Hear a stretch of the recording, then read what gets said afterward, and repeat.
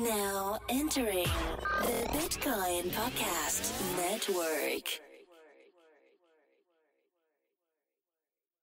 To the Bitcoin Podcast. Welcome to the Bitcoin Podcast. Welcome to the Bitcoin Podcast. To the Bitcoin Podcast. Welcome to the Bitcoin Podcast. Bitcoin Podcast. Time to buy, never sell. These three guys ain't knowing well the world of cryptocurrency. Holding on is what you do. These three guys, they have the news. It's Bitcoin Podcast, baby. Welcome to the Bitcoin Podcast. Bitcoin Podcast. Welcome to the Bitcoin Podcast. Bitcoin Podcast. Welcome to the Bitcoin Podcast. Hey, everybody. Welcome to episode 273 Yes. of the Bitcoin Podcast. What? Yes, 273. Yeah, 273 of the Bitcoin Podcast. I'm the host that talks first, D. And I'm the other one, Dr. Corey Petty. What's up, everybody? Today, we have brought on Michael, a.k.a. in the crypto realm / cypherpunk realm / the internet, Exiled Surfer. What's up, Michael? How you doing? Hey guys, man. Great to join you. Love doing this stuff with you guys. 273, man. That's just 200 one show. Yeah, 273. That's an amazing number. Really, man. The more amazing number is 763, which is All the What? shows. I think this All is the like All the a- shows together. with the good hosts. You mean, Yeah. and the good content. This is like the childish content room, right? yeah. This is the no, this is the flagship. This is the show that started it all. And we just kind of we have good conversations, and we're going to start one of those today. So I read it. Do you remember what your first conversation was? Our very first one. Yeah, On can you episode remember it? Yeah. one? Are you Episode one, what you rolling that cigarette on the microphone?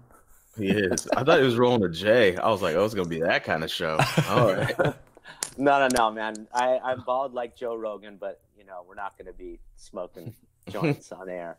I was okay with it. I was like, oh shit, it's Sunday morning. Let's just make it happen, Kevin. Wake and bake. That's on WFMU. What did we talk about, Corey? When? Oh, your microphone is hitting Very your zipper, first- Michael. The very first episode. So I wanna I- see what we talked I have about. no idea. If you go back and listen to the very first episode, it's so terrible because we didn't know what we were doing at all. We were just like, hey, we're starting a podcast. All right. How do we record things? And we Yeah, it's kind of true, figured that out terribly. We all had bad mics. If anything, if any mics at all, it's just laptop mics probably. And then like, all right, we got a recording. How do we edit things? It's like, where do we get sound? The only thing that looked Yeah. good was all the graphics because Cello was a graphic designer. We talked about the bear market, the banking process, and the influence of presentation and adoption. That sounds good. And then there's a quote here. Money is a collective agreement. If enough people come to the same agreement, what they agree upon becomes secondary. Look What? at us all Hold on. fucking prophetic. Can you say that again? Money is a collective agreement. Yes. If enough people come to the same agreement, what they agree upon becomes secondary. And that's why we have like 1,700 shitcoins. Well, those Yeah. aren't. Would you call them money? They wanted I them wouldn't money. call them money. I'd call them I'd call them shit. That's what I'd call them. Not scams, but I call them shit. Thank you for not saying that word. Yeah, man, it's a sensitive word. It's a sensitive word around these parts. I understand that, Corey. Did you guys catch the sort of like discussion, debate, fight that I was having between Udi Wertheimer and John Lilich? I don't know who any of those people Consensus? are. Oh, No. okay. John Illich is he still at Consensus? I thought he left. Oh, I know John Lewis. That's right. I know John. I didn't. Go on though. Yeah. So I mean, basically, John was calling Udi Wertheimer out as a scam coiner for having worked on when he was early in the space, having worked as writing some code for a coin that later on went on to launch and everything, and was saying that, him and all the founders benefit from it, and then it's just like, it's not really representative of the facts. But because of this, Udi Wertheimer had been calling John Lillich shitcoin John. And it was just one of those, for years this has been going on. And it was just one of those threads in my timeline that I was trying to moderate and just get people to stay away from the ad hominem of attacking each other personally because of differences in technical opinion or differences in consensus rules or just differences in, whichever coin it is that they want to support. But so actually, I really don't like the name shitcoin, is my point. Yeah. I think that forking and experimenting and everything is a feature and not a bug. And I hate to see the outright scams, but a huge amount of people have been trying to build different consensus rules that they can build community around and eventually have a network effect. And I think it's a pretty exciting ecosystem that Bitcoin has spawned as a result of that. All of these experiments happening outside of the state realm, and these sort of things used to happen only in ivory towers and universities and research centers and everything. And so I love all of this chaos, actually. Caveat cryptor is my point. So here's the question, because I agree with everything you just said. I love the experimentation. I love the fact that we can experiment and anyone can do it and then build a community around it and see how well it works in terms of what Dee basically said. How can you get a group of people to agree on something and then call it value? But where's the caveat in there? Realistically, what percentage of people do you think are actually doing that in a truthful way versus just trying to take advantage of a group of people? Using it as money? No, how many people are building something, actually trying to experiment something and being honest about building a community and hoping that it works versus trying to take advantage of a hype for personal gain? Actually, you guys hear that bird trying to get laid outside one of you guys' window? Who? There's no windows in either one of us. That bird. Oh, that's me. If you can hear a bird, that's definitely me. That bird is trying to get it in. It is yelling at some other bird across. That is loud as hell. I live in the woods and I got windows open. Okay, I hope it doesn't come out. Give me a sec. I'll go close them. I'll keep going. All right. Can I answer that question? Go for it. It's kind of hard to get to have an overview now. That's what's really so stunning about the branch. As it grew, year on year, everybody came along, and the first forks of Bitcoin, the whole period, master coin starting and colored coins and all of those things that were early, Litecoin, Dash going off and doing their thing. Up until the point of Ethereum, it was pretty easy to have an overview about everything that went on. And maybe, let's say, a year after Ethereum came along, but now it's just like you really can't have an overview over the whole segment. It's pretty close to impossible. But I would say over the course of my experience of these past 10 years, and also now working for the last 3 years in Ethereum rather than in Bitcoin, that the percentages of people who actually are trying to do this, that are experimenting for positive reasons and trying to build communities around them is I would say it's 70%.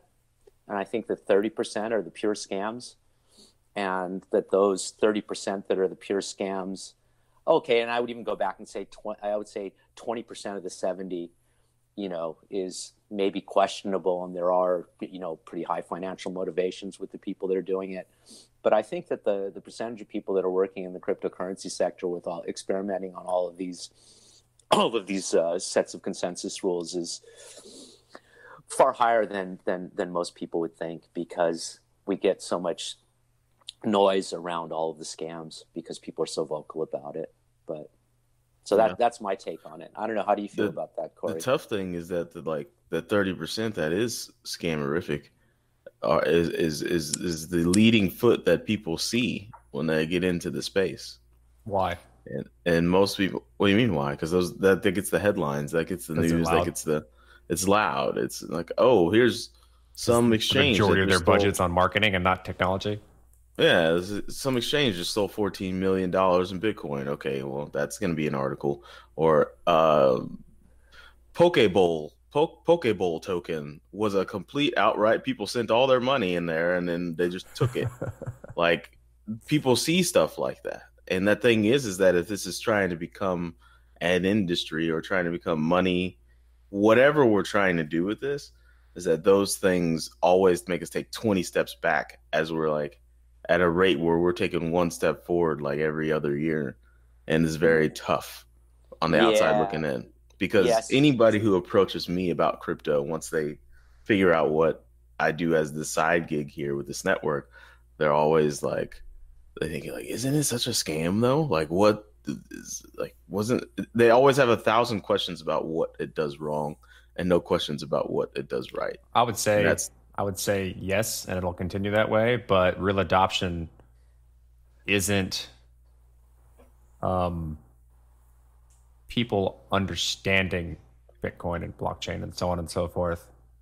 It's them using new applications that Bitcoin and blockchain and whatever so forth enable. I mean, people don't know how quantum mechanics works. People don't know how, but they use their cell phones. People say dumb shit about quantum mechanics all the time. And they hear articles on how it allows you to create the reality that you want in front of you if you just think about it. Or all the weird shit Deepak Chopra says. Like, I don't know. I think it's a little bit more pedestrian than that. I don't think most people don't even know how a fuel injection engine works. Yeah, that's what I mean. Quantum mechanics in my cell phone? Yeah, that's how most electronics work. At least some principles based on... You're blowing my mind. None of that matters. No one understands how shit works. But their life is changed based on the technology that shit enables. And but we're at a point now where all we can really talk about is the basic technology, because there's nothing built on top of it that people can use yet. So that puts us in a dangerous game though, Corey, because if we're always going to be that, what you just said is like it should be a natural law. It should be written in a textbook somewhere. People don't give a shit about what they use as long as it works. I don't know. You said it to me just the other day and I tweeted it. People don't give a shit if you can show your work. Like, yeah, that's very true. They don't give a shit in the real world. Let me show you my work. I don't want to see that shit. Just give me the answer. But I think that that's the dangerous game we play in crypto, is that there's always going to be the masses that don't understand how something works, but they use it because it makes their life better. But since what we're dealing with is innately financial, it's dangerous, right? Because if they have no clue what's going on under the hood, then on the outside of the hood, we could literally say whatever we want. And we could be Superman 2ing the entire population, just taking off fractions of their wealth and taking off all this stuff. Break that analogy down for me. I don't think I ever saw Superman 2. You never saw Superman 2? Where Lex Luthor wanted to take 1,000th of a penny of every transaction that everyone did, and he was going to get rich. What an appropriate analogy. Yeah. And then Superman busted and was like, I know computer science, Lex Luthor. You're not doing that. Lex Luthor was like, how the fuck do you know computer science now? He's like, it's a Superman. That's pretty much the whole movie. You don't need to watch it anymore. You should do a whole podcast just on 10-second movies. Superhero crypto. 10-second movie overviews. Yeah. Man, you guys are over there on the East Coast drinking coffee, and I'm over here drinking, wine with sparkling water here. It's the evening, man. Don't worry. Once I finish this coffee, I'm going to switch right back over to beer. It's it's my birthday weekend. I have a little bit different. Opinion about all of this stuff happening in the space that you guys are criticizing. See, I don't really think that's. I don't think that's the serious game in crypto. That consumer facing and retail facing things at this point. I think we're way too early about that. We're 10, 20 years out from it actually being relevant on a consumer level. I would agree. I think that the real play here is that the systems that we're building, or at least this proof of concept that we call Bitcoin, and then this other experiment that we call Ethereum, agreed upon state for running applications, running scripts and whatever. I think that these are the systems that are basically going to save the state and save corporations. I've never been a proponent of replace the state. I've been a proponent of reform the state and reform corporations. And so the real play here is that when, okay, obviously now we have Libra coin, other corporate coins, we have stable coin plays, we have sovereign coins coming around, and now with the digital currency that's happening and that China's now announcing, is the most important thing here is public-private key pair technology, and how this is actually going to be the basis of moving forward so that institutions can actually function. And we need all of this stuff to basically be co-opted and implemented in various forms across existing institutions and existing economic structures before it even becomes relevant for consumers. I would agree with that. So I think the conversation needs to circulate far more around that and less around all of the consumer-facing stuff. And people are getting taken on a scam coin. It's just sort of like collateral damage. Well, that's the issue, though, right? Like, because they are the loudest and they're the ones that they could potentially, with the massive marketing budget and lack of technology, they could end up becoming quite large in a significant portion of that infrastructure, which is an issue because that infrastructure won't be built correctly. We have to make sure that we use the systems that are permissionless and trustless, so that when you actually build the things on top of them, they don't rely on basically a financial backdoor. So I have two answers to that. First one is, I'm going to ask you a question. What company does Lose Weight Now, Ask Me How represent? Lose Weight Now, Ask Me How? Yeah. I have no idea. Herbalife. Okay, that makes sense. And Herbalife is what? A criminal enterprise that is now, that was a Ponzi scheme, that is now a legitimate American company. Okay? And so the first part of my answer is that there's always going to be ways that people are doing, who are taking advantage of social capital and trust to involve people in multi-level marketing scams or pyramid schemes where money is being exchanged. Okay, we're never gonna get around that. Yeah, but if you're having states and you're saving the government and saving these corporations, the massive ones, by rebuilding this infrastructure fairly, then you got to make sure that. So here's my answer to that. It's I think that at some point that it's in states' interest to essentially. So Bitcoin is the standard, right? Everybody's trying to do everything else, and anything that isn't as good as Bitcoin fails the test, right? We have 10 years of no downtime in a network that has got incredible security, and so that's the standard right now. So I would envision that at some point, when the adults are in the room and when the shit really, really hits the fan and it's really, really existential, and all these derivatives crash and all of the currency plays crash, and all this stuff that we see as being inevitable and that most people think is going to lead to hyper Bitcoinization, which I don't think is going to happen. At some point, people are going to recognize that the model that exists is the best model for states to use for a global system of exchange. And I don't think it will be Bitcoin. I think it will be that the large economic players will say, we're going to agree to trustlessly trust each other in this game theoretical economic system where it is that we have a known emission rate, a hard money emission rate. I think that's inevitably going to come. It may not come as fast as we would like it. And I don't think, and like I say, I don't think it's going to be Bitcoin, but I would assume that the efficiency that we see that Bitcoin offers will eventually be in the self-interest of states and corporations to adapt for themselves, literally one-to-one. Why don't you think it's going to be Bitcoin? Because I don't think that people are ever going to be able to get their heads around the fact that 18 million of the coins are already out there and that there's only 3 million left, even though that we have infinite divisibility. We're now at 10 years and people are just starting to talk about stacking sats. I don't know why it is that any of the exchanges are quoting, Bitcoin at $10,850.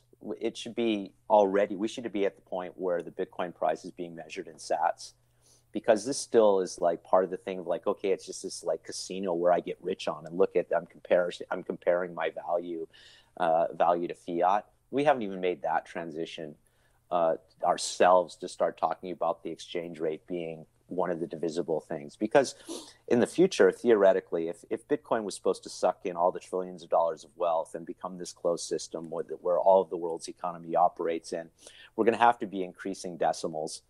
And we're not even, at 10 years in, we're not even really quoting the Bitcoin price at a decimal name. That's an innately human thing, though. Like people don't like. So there was 2 points there why I think it's not going to. I don't think it's going to be Bitcoin. I don't think that people are ever going to get their heads around that the remaining emission, and I think that the how many lost coins do we have now? Is it 5 million? I don't know off the top of my head. Including let's just say it's 5. Let's just say it's 5, right? So here's another Michael prediction. I think the most likely thing about all of the lost coins through the early years of Bitcoin and the unmoved Satoshi coins is that at some point we're going to see a request for a soft fork to redistribute those coins as mining reward. You think so? You think something's going to happen with those coins? I think that at some point people are not going to accept the fact that people will accept a 21 million hard cap, but they won't accept 5 million or 6 million coins that we know to be dead. People will start, and there will be a consensus to repurpose those coins. I think that that's to continue the mining emission, because I don't know how the fee market's really actually going to develop. And I think that that's the hardest problem in terms of, Bitcoin sucking in all of the world's wealth and being a single, global currency for all transactions and whatever. I think that's another one of the problems. So you said that, like, you think that the world will come to an agreement in terms of building something like Bitcoin. It's not going to be Bitcoin, but in my opinion, like, they're not going to build something new. They're going to pick something that exists and use that. Well, that's what I mean. I'm saying they would take Bitcoin and start it from square one with a new emission. I don't think that. I mean, why not? I don't know. I guess that there would have to be some type of survey. There's too many opinions on. Forget what Bitcoiners think. I don't care. I'm talking about like the logistics of doing this and like how interested parties work. Like you just start a new Genesis block. Yeah. I don't think that would work because I think people would choose something, or at least because there's a massive lack of understanding on how this stuff works. They would choose something that already has some type of value associated with it. They're not going to try and make value out of nothing on a global scale. I think an individual country will do that. I think that's exactly what it is that they would do. Yeah? Actually. Yeah, because that's what it is that we do now. I think because it's too easy to do because of greed. Well, why not try to start from scratch? What they would agree to do would be on some sort of long-term monetary policy that was anchored in a blockchain-based emission schedule. It just seems the most logical outcome to me. I personally, I'm not being dogmatic or pedantic about this. I'm really sort of like, when I sit here at home and watch everything that's going past in the crypto world on Twitter or at the conferences that I'm at, and listening to podcasts and reading stuff, and just sitting here alone with myself in the hours when I'm not masturbating or in the garden. It's what is it, like an hour a day? 15 minutes. Yeah. It always keeps coming back to me as the ambient, logical. See, I think they're going to choose something like Libra, to be honest, because they don't understand. It's a globally distributed, kind of. Oh, we're going to go through those experiences. We're going to go through those experiments.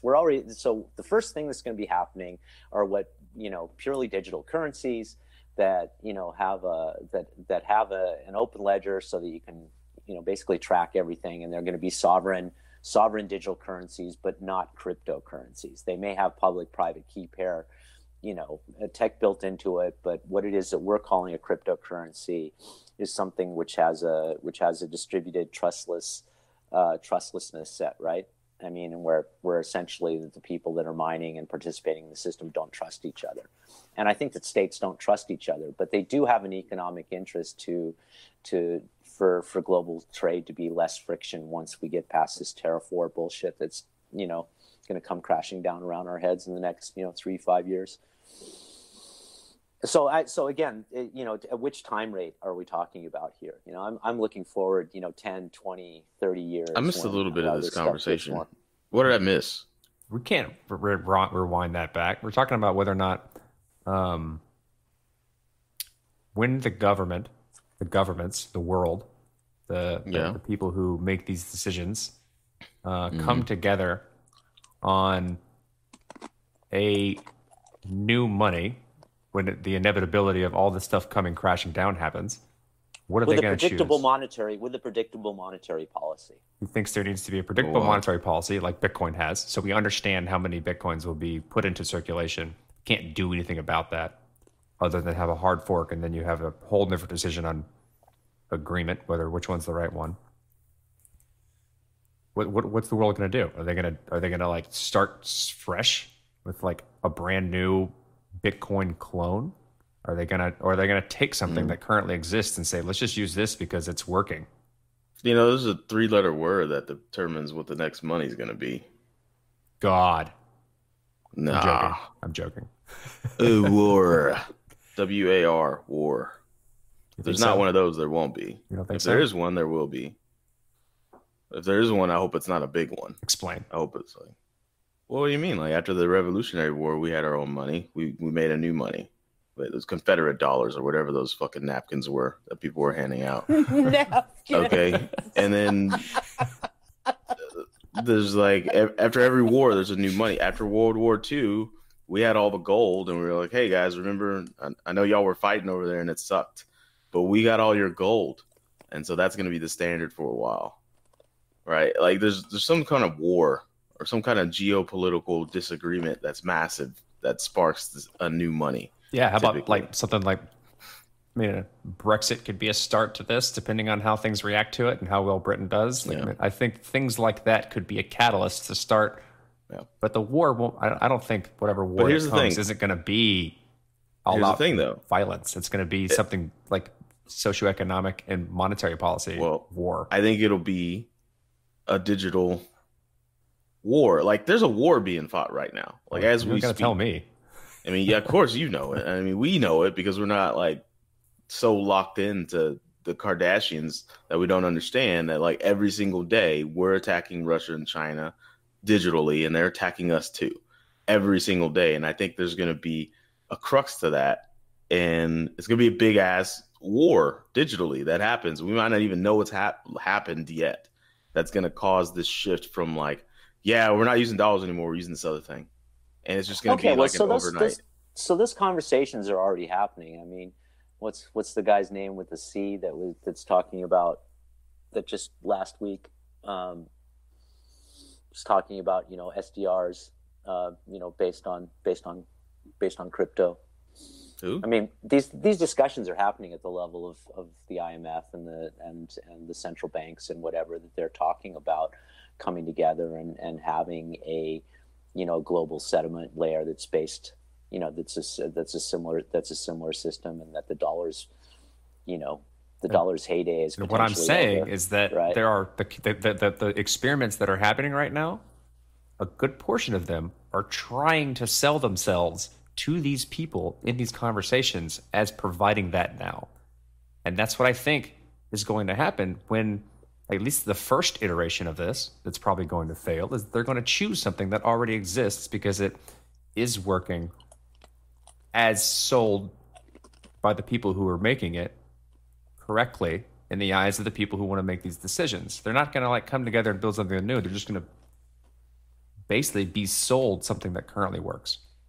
Well, works I agree in quotation with you, here. But I think that period is going to be short-lived.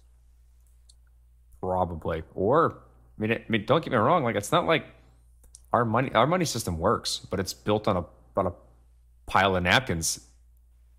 If you want to use these analogy, like it gets the job done, but it sucks, and it allows for a lot of criminal activity and inefficiencies and things on and so forth. And that's probably what's going to happen again, just a little less shitty than what it is now. Yeah, that's always been one of the arguments that bothers me most about like it's been Bitcoin has been accused of, that it allows criminal activity. Actually, it allows far less criminal activity than our existing, monetary systems. And if it does happen, it's usually much more transparent. Yeah, at least you can track the crime. I mean, there is no. You're not anonymous if you use Bitcoin. Let's change the tone a little bit. I read something recently. It's like, I think there's the big Wall Street push to try and get Bitcoin in people's 401k's. Would you put Bitcoin in your 401k? Yeah, absolutely. That's probably a dumb question to this audience. Yeah, to the guy who runs the Bitcoin podcast? Yeah, I'd probably do that. Yeah. Hey, you, guy that loves crypto, would you put crypto in your 401k? Yeah, so here's the whole thing, man. I'm a Bitcoiner because I just love the sovereignty. Well, I love the non-custodial aspect of it, and so no, I wouldn't put Bitcoin in my 401k because I wouldn't trust a 401 fucking k. You're one that we call an advanced user. Oh no, let's. I am such not an advanced user, man. This stuff twists my fucking mind. I have a couple of simple wallets, and I take care of my keys.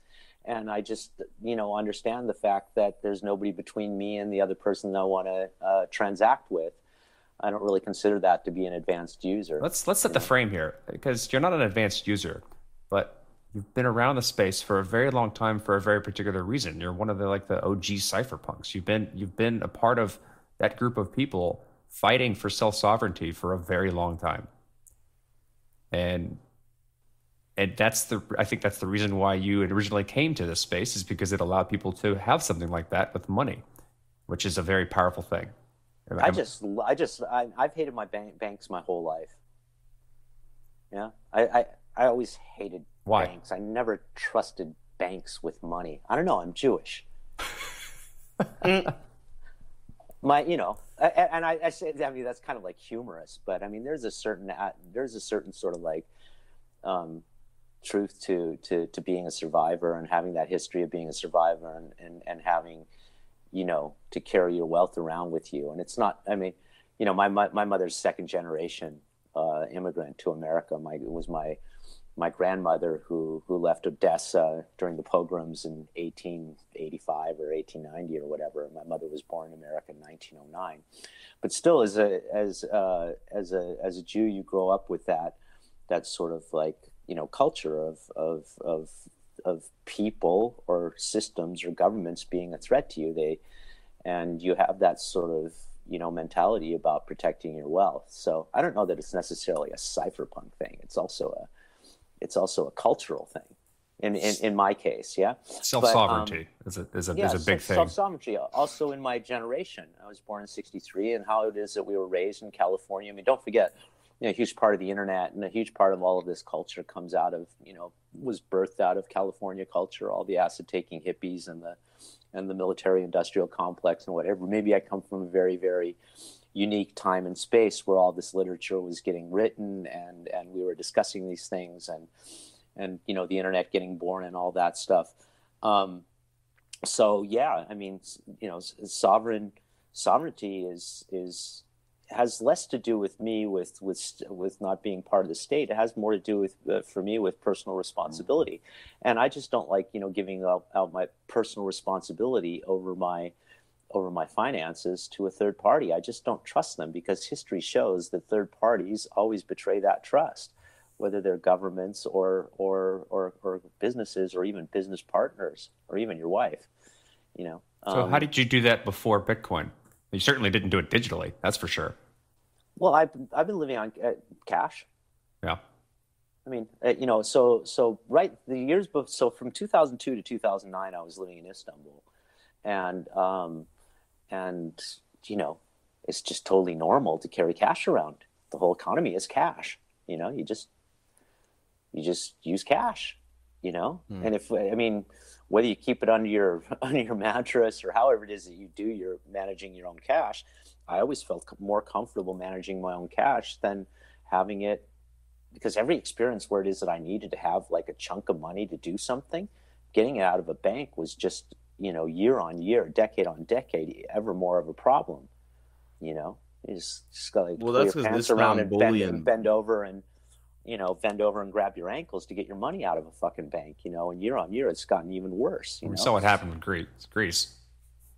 Exactly. So pre-Bitcoin, I was a cash guy, and so an interesting story. When I came back to Austria from Istanbul and rented my first apartment, it was 3 months deposit for the rent and 3 months for the realtor, and it came to like $3,500. And so I'm at the lawyer's office to sign the contract and pay the deposit and pay the realtor's fee. And I put the $3,500 down on the table, and they all looked at it like it was fucking radioactive. They were like, "Can you wire this?" And I'm like, "No, I don't have a bank account." And they're like,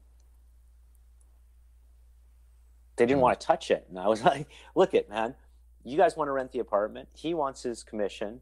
There's $3,500 on the table. Last I looked, it's euros. And last I looked, it was legal tender. They didn't even want to touch it. And that was in 2009. Okay. I mean, let's not even talk about all of the hoops that you have to jump through to touch your own money. I mean, it's just the simplest fucking aspect of Bitcoin that is so cool. It's just like, it's mine, but there's a responsibility that goes along with that. And that's what I want to get back to. It's less about the cypherpunk ideals. It's more about a human ideal of saying, hey, people need to actually take more responsibility for their own actions. Yeah, you need to be responsible for yourself. And that's what I like about it. I know we don't have the level of culture, level of education, level of socialization for people to understand these basic things. And maybe I'm just a lucky guy that got educated that way in school. But they seem pretty simple things, It forces you to take responsibility over your own actions. And that's the most inspiring thing to me about Bitcoin. Yeah. I mean, I think you're speaking to generation, though, it's not gonna be applicable. No, I disagree with that, but go ahead. Keep going. I want to hear. With what I just said? Yes. People aren't taking responsibility for their own shit. Why? Because they're being groomed not to. Okay, I can agree with that. I have a talk about that. They're being groomed not to take responsibility of their own stuff. But that's what we're not doing. only financially, yeah, but that's the whole game. That's what we're building. That's why I exist in this space. This is why I sold everything and left academia to join here. Is to build something that helps that. What you guys are talking about is like trying to change the psyche of an entire swath of people that have been groomed to not take care of their own stuff. Why would not understand how? Right. So you have this immovable object, which is a 21 million coin cap. And you have this immovable object of you need a public and a private key pair to be able to transact on this network. Yeah, it's just immovable. It forces you to learn. That's cool. You either learn or you don't. But here's the thing: what Dee is saying is that, and I want to ask you this: why you think this? Why have they been groomed to not do this, Dee? Because it's just too easy to have somebody else take care of your shit. Okay, why?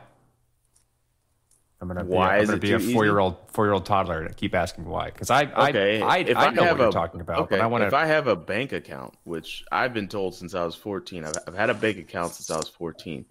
I don't even need to remember the password for that.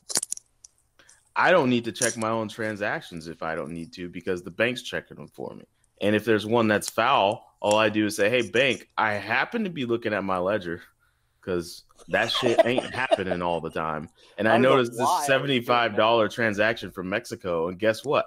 I don't live there. So that's fake. And they're like, oh, yeah, it's crazy. We were probably going to catch it, but I'm glad you caught it. We're just going to get rid of that with a couple clicks and it's gone. Right? Like, I don't have to pay attention to my life because other people are grooming me to not pay attention to. You think other people are grooming you? You think other people are grooming you, or the technology has groomed you? The technology has made it so. That's what I'm trying to get to.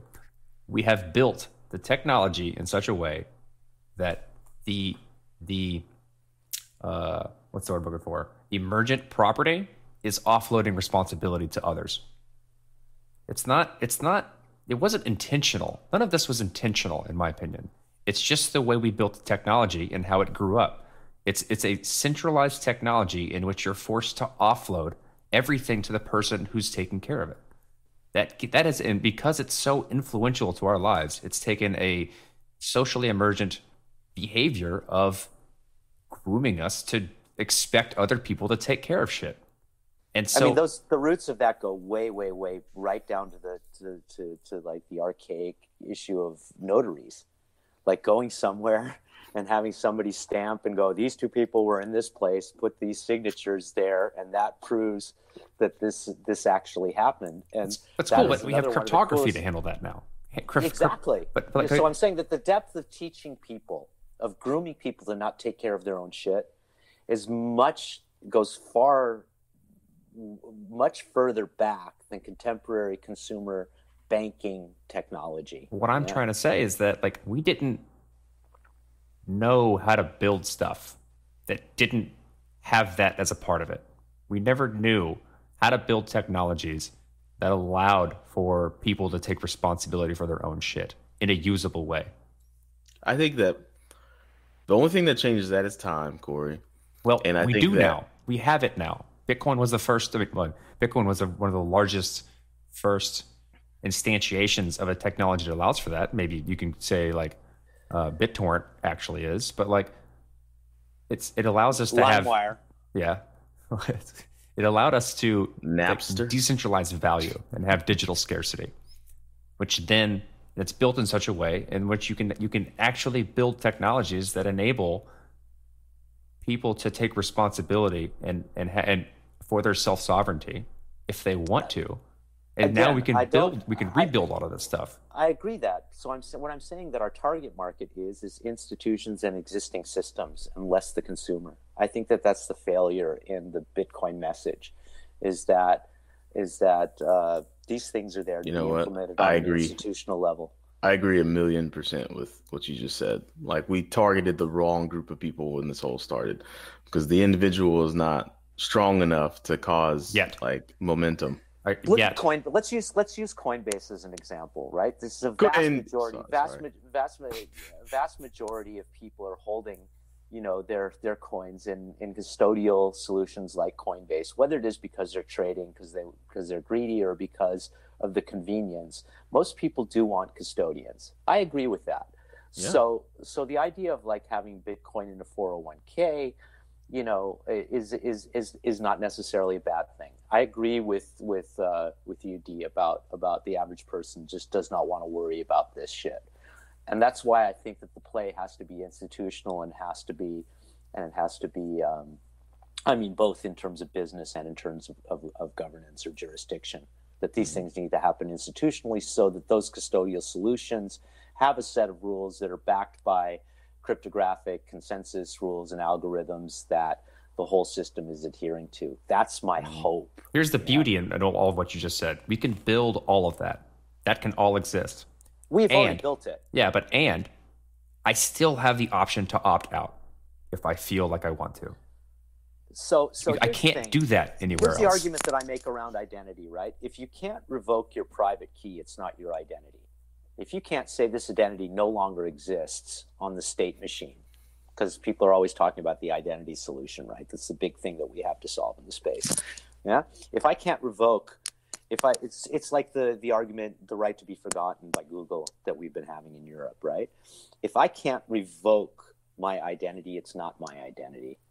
Yeah, but you still exist. You're attached to systems. You can but I need to have the right to be able to determine what systems perpetuate about me. Okay. Good luck doing that with Bitcoin. A system, though. There has to be a system that knows you. If you agree that something has value and you participate in it, and you hold value in the fact that the ledger can't be changed, and it's immutable in some sense, then you can't have that other. I don't think you can have that other. Well, from a certain point in time, I can say I'm no longer transacting under this identity. And Bitcoin allows you to essentially do that, right? You can create a new wallet, a new public-private key pair. You can go through the hoops that you need to go through. That from this point forward, you're transacting from that identity. Okay. That's a reasonable thing to say. And I think as the cryptography that we use gets better, we actually will have ways in which you can actually redact certain things depending on the network you're in. Probably never in Bitcoin. Well, I think that's some of the really exciting stuff that's happening in the space that's happening in Ethereum. Yeah, and all the privacy stuff that's happening. We're getting closer to ZK. We're getting close to ZK snarks. I mean, at some point we're going to have hardware level, secure enclave, auditable verification. I mean, we're doing all this in software, but the device manufacturers are going to. I mean, it's just such an obvious play that at some point, rubbing your microphone across your zipper. That at some point you're going to have this stuff at the hardware and the device level, and there's going to have to be some sort of regime about moving your transactional identity across devices, and that again comes to custodial. Yeah. My point is that the technology that the Bitcoin offers, so this sort of like irrevocable state. We all agree that up at this point this happened, it's like the paucity of Twitter with having 140 or 280 characters now. It forces a certain sort of inefficient communication. And so the stuff that we're building eventually will lead to these things being implemented because they are just more efficient. Yeah. Yeah. It's just a certain sort of an inevitability. It's just that the time frame for that to happen is, decades for these, there's so many variables. And I mean, nuclear, we're still, one of the best things I like about people go, God, man, we're still fucking transferring, nuclear launch codes on 3.5-inch floppy disks, like that's so crazy. But actually, it comes back to this argument that or this discussion that you and I were having about status being security by obscurity. There's a certain beauty to the fact that we're still moving launch codes around on 3.5-inch floppy disks. It works, right? Yeah. Well, yeah, nobody's trying to hack that shit. Ain't nobody got floppy disk drives. Yeah, nobody has floppy disks. I mean, we still have a very long way to go, and that's the thing that sucks is that if you've been in this long enough and you've actually been enthusiastic about this space, there's a long way to go. But the thing that sucks is that the public doesn't see the long road. They only ever see price. They only ever care stories price. We're telling each other either. The marketing campaigns and the ways in which we try and get people attracted to our particular community so that it has more value in it, and more eyes and more development is usually a narrative right now, and not let's talk about this 10 years from now. My argument though is that, my argument is the cypherpunk argument, is that the code overweights anything that's said about it. There it is. It's there. It's working for 10 years. Okay, yeah, I guess like we have continue to do so. Yeah, we have the Bitcoin's narrative is based on its history, and it hasn't always had that history because it says we're so secure because we're 10 years old, but it can say that because it's 10 years old and no one else can. But it was mathematically. It wasn't always that way. Yeah, the code has always been what the code has been, but it didn't have the value in the early days because it was early and untested and untrusted and unbattle scarred. Now it has gone through all of those things, and so you can actually start to use that narrative. Yeah, so I'm actually one of those OGs that didn't take it seriously at the beginning. I just went, okay, this is going to get co-opted and corrupted, and it's not going to work. Just like Liberty Dollars didn't, just like eGold didn't. I mean, I was pretty skeptical about it. And there's a hard drive somewhere that I don't have a private key to with the first coins that I mined with Bitcoin D. And I really didn't take it that seriously until, as I've said in many interviews before, until WikiLeaks got blockaded and we all started going, oh, okay, we need to get everybody to understand Bitcoin so that they can send WikiLeaks some money because PayPal and MasterCard aren't letting us. It was really that point that the actual light went off in my head, So I may have been around the space from the beginning, but I wasn't. It's not like the white paper came out and the code appeared in my local hackerspace and I went, oh, this thing's going to work. You know, Yeah, I mean, I was not one of those guys. Definitely, I was a skeptic. You know? That's everybody's first response. I think that's why people get so bought in, is because at first you look at it and you're like, "What the fuck is this? This is a game? What is this? This is cute," and then you just overlook it. And then when it keeps going, then you're forced to investigate it again, and that's happening over and over and over again with Bitcoin. It's going to happen with every section of society. I think Wall Street finally picked up on it. It's like, oh yeah, this isn't going anywhere, so we're going to need to try to make it fit into what we do. So I'd like to circle back a little bit to where it is that we started in the conversation, and say that. So, I like I said, I don't think that Bitcoin is going to be the black hole, and that hyper Bitcoinization is going to suck everything into it. I do think, however, that it will always be side by side. It has secured and will continue to secure its place to be an alternative to whatever else it is on offer, and that's pretty unique in human history. Is that we have a trans-border, a cross-border store and transfer of value that has not been issued by a state that will exist as an alternative for people that want to transact there. So, like, it's going to be akin to digital gold. Like, gold isn't used for everything, but it certainly exists and people use it. Yeah, I think, it's a digital store of value, and it will be also a large settlement layer. What do you guys think about this $1 billion Bitcoin transaction that happened? You overpaid for it. $700. Yeah, I was like, what? Why'd you do that? No, I guess that was. I think it was a lot of UTXOs. It was a lot of UTXOs that were bound together in one transaction. So it was. It's not $600 worth. Seven. It was a big transaction. That's all. But yeah, no, I think that Bitcoin will always be a non-state alternative to storing and transacting. I think it's secured that place and will continue to do so. What are we going to do when Bitcoin becomes the state? That's the thing. What do you mean? I mean, I love that we love to think that things can exist outside of the state, and it's a very good place to be mentally, I guess, but it just ain't true. Like, we always going to create governments for ourselves. That's an emergent power of humans collectively agreeing to do things together. Okay, here's an interesting part to that. 100% of the time, it doesn't matter what it is. This is what's different. This is what's different about Bitcoin. Go ahead. Keep going. Let me keep going.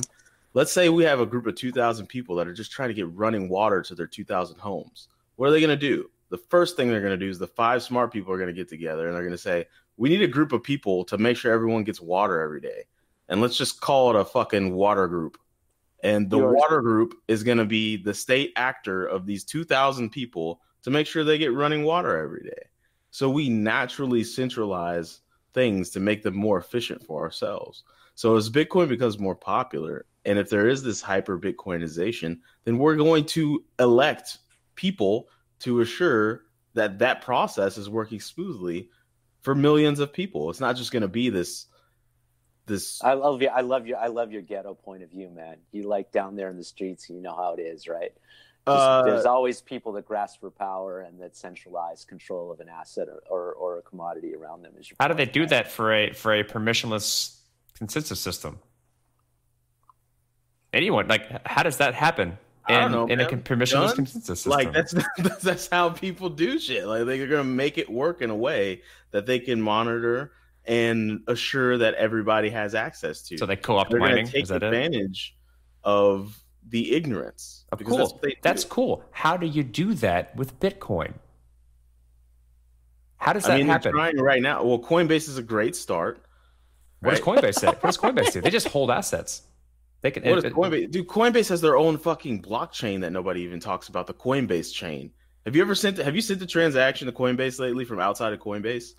It takes 30 minutes on average, and they split it up into 3 to 6 different transactions that are on some mystery chain, and then it goes into your Coinbase wallet. Coinbase is that, and that's why Coinbase has all this backing and is backing all these other things, and the state loves it because Coinbase is that. Cool. It's not Bitcoin. It's what we're talking about, huh? It's not Bitcoin. Yeah, I know. We know that's. But it is Bitcoin. But guess who doesn't know that's not Bitcoin? My highly educated, very successful father thinks it is Bitcoin. He's your dad is old, and he also thought AOL was the internet for a while too, probably. Hey, Come on, No, man. he didn't. He never. Well, you're thought dead. that. You're dead. No, your dad. No is, ageism here, Corey, man. But what Don't forget I'm 57, man. what I'm Kick saying your is that ass. like perception is reality, and we've got to get away from the things that like, yeah, it's cool to be. This chaos is cool. I don't know. It sounds like something that should be on a shirt. But in reality, things don't work that way for everyone. And what we actually need to do is start empowering the Coinbases to not do shitty shit, because that's gonna happen. If it's not Coinbase, it's gonna be BitPay. If it's not BitPay, it's gonna be some new company. It's gonna be Gemini. People are going to go to the path of least resistance. Oh, you're right. Point blank But they're period. built on a foundation that is much, much, much more difficult to co-opt. Those are built off of Bitcoin and other currencies because they allow for them on Bitcoin. Try co-opting Bitcoin. It's way harder. Why? Because it has decentralized, trustless consensus. But if it comes to a point where it needs to be co-opted, it will be. It will be. There's no way around it. If it comes to that point where like enough countries are using it for commerce, for their millions of people that are just trying to fucking eat street tacos every day, but they're trying to pay for those street tacos with Bitcoin, it will be co-opted. There will be a legion of doom that is never. I will go out on a limb here and say it ain't never gonna happen that Bitcoin is the only currency that people are using around the world to pay for their fucking street tacos, man, or their coffee. It ain't gonna happen. I think it's possible. I think it'll be a derivative. Well, here's the thing: if that is the case, so let's get away from the technicalities of that.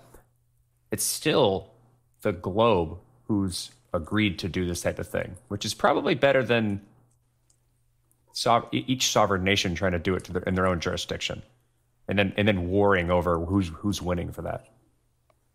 Isn't that kind of what we want? Like, isn't that what we talked about just a little while ago? The globe will come together and decide on what a monetary policy is. Isn't that what you just said is a negative thing? Like, which one do we want? Are you talking to me? Both of you. You both just said that's going to happen, and it's what we want. We think it's going to happen, and then you said it's going to happen. I mean, it's not what we want. It's bad. Do we want a global money? So we need to dissect this. Yeah, I think that that we need to have a global transactional layer for any individual or company to be able to transact with each other without a trusted intermediary. Okay, and I think that will happen on various levels.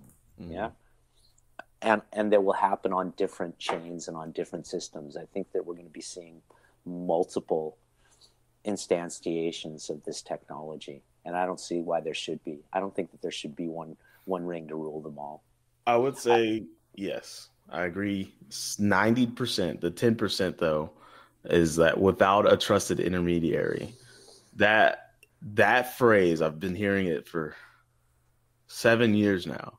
No, 6 years now. That is a unicorn, and unicorns don't exist. The trusted intermediary is the Bitcoin blockchain. I interact with a unicorn takes my Bitcoin, anywhere on the globe that I want it to, whenever it is that I need to do it. That's the trusted intermediary is the Bitcoin blockchain, is the Ethereum blockchain. That's what people trust. But to get them to the point of trusting that is like, whew, that's climbing a mighty big mountain. I mean, we invented the trusted intermediary for great reason. Like, I see what you mean there. Okay, so maybe that's a fair thing to claim. Yeah, that's the only thing. It's human trustless. Yeah. It's human trustless. We're not trusting a human to do these things. We're trusting a machine or a network of machines to do these things. I'll tell you what. It's the subtle difference between I sent somebody needed to refute if I sent them money or not. So I sent them a transaction ID. This person A, this actually happened to me. Person A was into crypto, and they were like, "Hey man, I don't think I ever received that payment." And then I sent them the transaction ID, and he was like, "Oh yeah, cool, got it." Person B wasn't into crypto, and I was paying them for a thing. And she said, "Hey, man, I never got that payment." And I sent them a transaction ID. And she said, "What the fuck is this?" And I was like, "That's proof that I paid you." And she's like, "Well, where does it? What is this? I don't see this. Where's this show $ went to my account?" And I was like, "Oh, boy. Okay. That's the difference. Is she doesn't even trust this receipt that I'm sending her."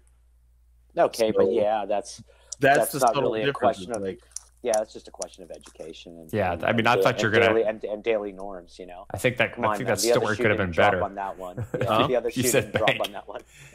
say what, Corey? That story could have been better if person B was you sent them money in a bank, and then you tried to prove that you sent them money in a bank, because that's a way harder process than sending a transaction. But it's either, like, in both scenarios, you sent the correct form of receipt, which is a machine receipt that no human had any interaction with.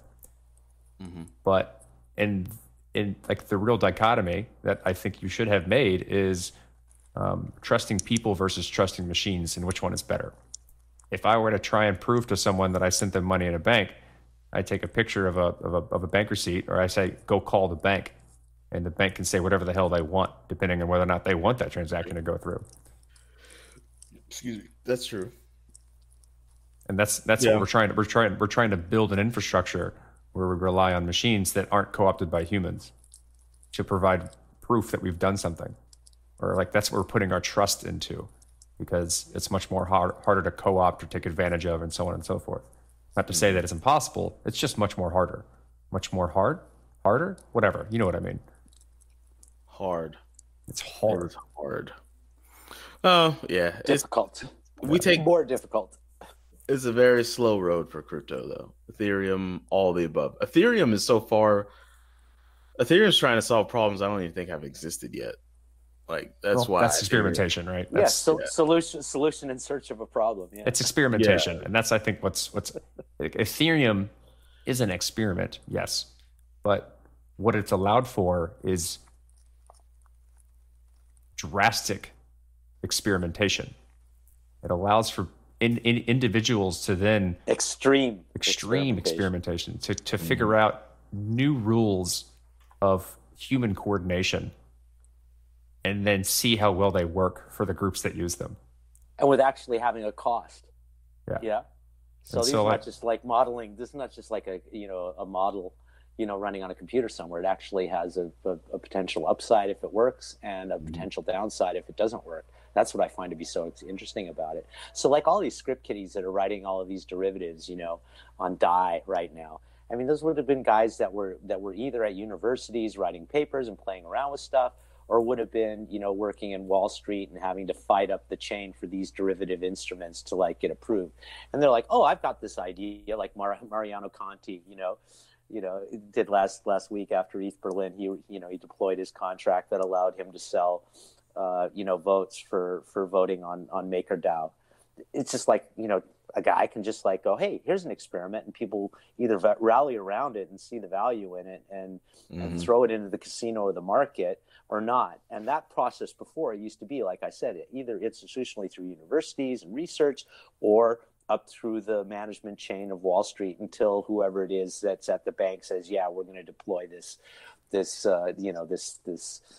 derivative of a derivative of a derivative." And having that happen in the open free market in an economy that Bitcoin bootstrapped is pretty fucking amazing. And that's why I don't understand why it is that all the Bitcoiners, are so hostile to all the shit that's happening on Ethereum, because it's an amazing, free market experiment. Here it is. It's out there. Nobody can stop anybody from deploying code that, makes some sort of like some financial transaction or some deal or some bet, on something that may or may not happen, is a pretty fucking stellar thing and Ethereum's worth. I mean, if you participated in the pre-mine for Ethereum, basically all you had to do was sign a transaction for your Bitcoin address, to get in on the game. I mean, Ethereum was bootstrapped by Bitcoin, and all the fiat poured in later. It's a pretty cool child of Bitcoin, if you ask me. If you look at all the thousands of people that are involved with playing around with it, it's not like that anybody's solved really anything yet, but At least we got a free playground where you can actually benefit from the effort that you put into it and cash out financially if you want to. And I'm excluding ICOs from that. Okay, the obvious those are way experiments to make money. That was a whole experimentation round. Well, one ICO is actually doing what they said they were going to do, and that's Celsius. They've been on our network quite a bit. Status. I'm going to start cutting Status and invoice now for every time you mention them. I'm going to send them an invoice. I've been sending them invoices for over a year now. So they're gonna you're just not getting paid for it. What is this, guys? I love how the truth comes out. We should. You taking it under the table? Yeah, because they employ me. What I'm saying is like Celsius. Like, I hate to talk about it more, just to give them that much more. But Celsius had an ICO, and they're actually getting pretty successful in doing what they said they were going to do, which is I think is something that Salt was trying to do. Yeah, but as with all experimentation, right? There's a bunch of things that try, and only a few that actually kind of succeed. And that's what we saw. Just like the normal world, right? Yeah. Except for before you had to get approval, and get a license to be able to try your fucking idea that maybe breaks the system. And here it is. Basically, Bitcoin and Ethereum are literally dragging existing jurisdictional and legacy systems along behind them. They are struggling to keep up. We are already winning. Yeah. Right? I mean, crypto cypherpunks and cryptocurrency is already winning. Just the pace of the win is not fast enough for most people, and the pace of the exponential rise in the value of that system that's increasing is not fast enough for people. But it's happening inexorably. As far as I can see, I'm pretty stunned at what's happened in 10 years. Like, wow, people are building LLC DAOs, the LAO, integrating DAOs with LLC functionality and have jurisdictional approval in Delaware to do that. We're literally dragging legacy infrastructure along behind us. They're struggling to keep up. Yeah. In a system that they can't turn off. It's phenomenally stunning to me. I think so. That's your a great answer way to is, wrap. Yeah, let's wrap. That's where we wrap. That's a good time to wrap. That's a perfect finish to this episode. We're either kicking and screaming into the future. Thanks, Michael, for coming on the show. It's always fun to talking to you. Yeah, all right, man. Appreciate it. Cool. I like having an open. Good to see you again, D. Oh yeah, it's been real. So if you like this show, wait, I got to do my YouTube spiel. Please click subscribe and leave a comment, and don't at me, bro. Yeah, no. If you like the show, listen to the other shows. The Bitcoin Podcast is the flagship on the Bitcoin Podcast Network. We have Dose of Ether. We have Hashing It Out, which is quickly becoming a fan favorite because of its unapologetic need to dive deep into these consensus algorithms and all of these other 7-syllable words that you might not understand about the cryptocurrency space. But Corey and Colin don't hold anything back. It's like fucking office hours of crypto every week if you listen. We have Just the Headers, which is me and Jesse. It's actually become quite sad. We're so sad with crypto headlines lately because they're so trash. I thought you guys were reading email headers. No. We read headlines, crypto headlines, and they're not headers good. Isn't a ghetto word for girls.